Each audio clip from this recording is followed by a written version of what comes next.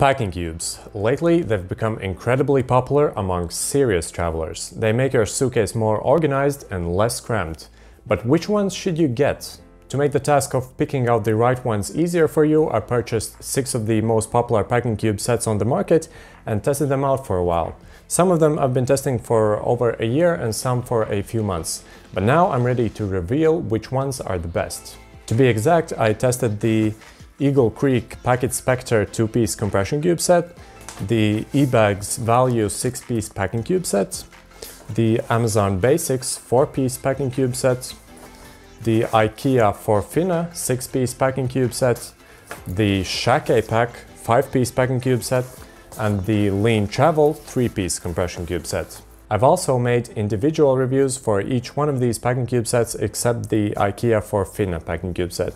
You can find them in the video description. Basically, I'll be dividing this video into 5 different sections: the best packing cubes, the best affordable packing cubes, the best compression cubes, the best affordable compression cubes, and other honorable mentions. You can find the product links for these packing cubes by going to the video description or by checking out our full article on Clever Journey. By the way, on this channel we post all kinds of videos related to traveling, so if you're interested in that, make sure to click the subscribe button.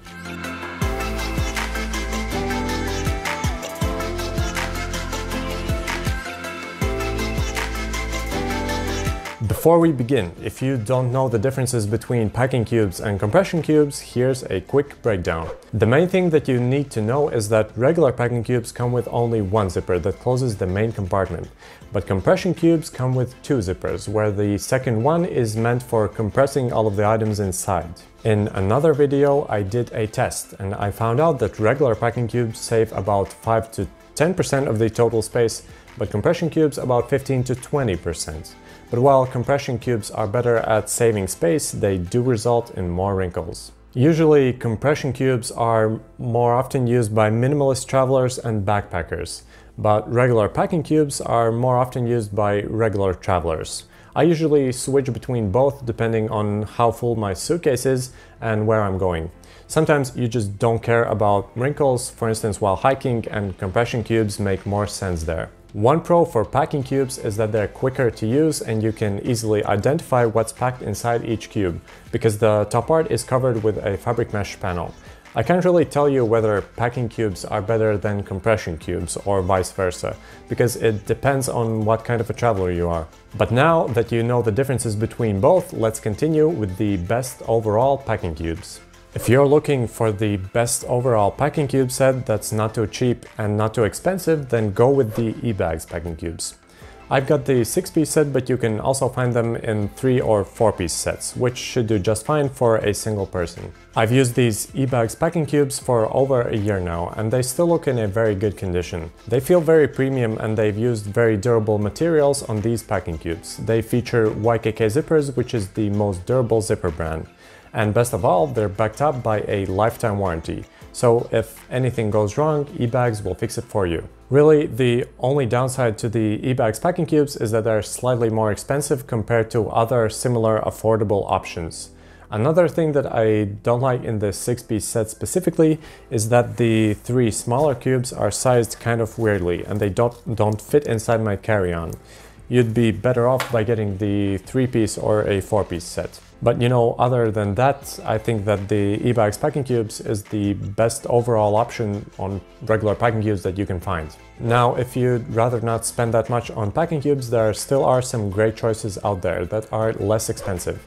Personally, I think that the Shacke Pak 5-piece packing cube set is currently the best affordable packing cube set on the market. Not only are they one of the most affordable options, but they're also one of the most popular and well-reviewed ones. I purchased the Shacke Pak packing cube set a few months ago, and I've been testing them ever since. They come in a 5-piece set with 4 packing cubes and 1 laundry bag for your dirty clothes. Now, I do have to say that these 4 packing cubes are sized just perfectly. The 3 smaller ones are perfect for my carry-on. But if you'd be using a checked suitcase, then the 4 packing cubes would be perfect for it. Compared to other options, the Shacke Pak packing cubes are made from a thicker and more puncture-resistant fabric. They also come with YKK zippers, and overall everything seems decently made. Of course, with the lower price, you're compromising on support and warranty. But if you won't be traveling that often, it might not be that important to you. In the affordable range, I think that these ones are clearly the winners. But enough about packing cubes. Now let's check out compression cubes. Let's start with the best overall compression cubes, the Eagle Creek Packet Spectre 2-piece compression cube set. I've owned this set for over a year now, and still I haven't had any issues. Let's begin by quickly covering the pros. The Eagle Creek compression cubes are incredibly lightweight. Other packing and compression cubes that I've mentioned in this video don't even stand close to how lightweight the Eagle Creek compression cubes are. The 2 pieces weigh just 4 ounces or 100 grams. Another pro is that they're made by Eagle Creek, which is a very reliable outdoor gear company, and they're backed up by a lifetime warranty. They've used premium materials for these cubes such as Sil Nylon and YKK zippers, and the fabric is also semi-water resistant. In terms of compressing, you really can do a lot with these compression cubes. However, there are a few cons with this set. One is the cost. This 2-piece compression cube set costs about twice as much as a 3-piece or a 4-piece compression cube set.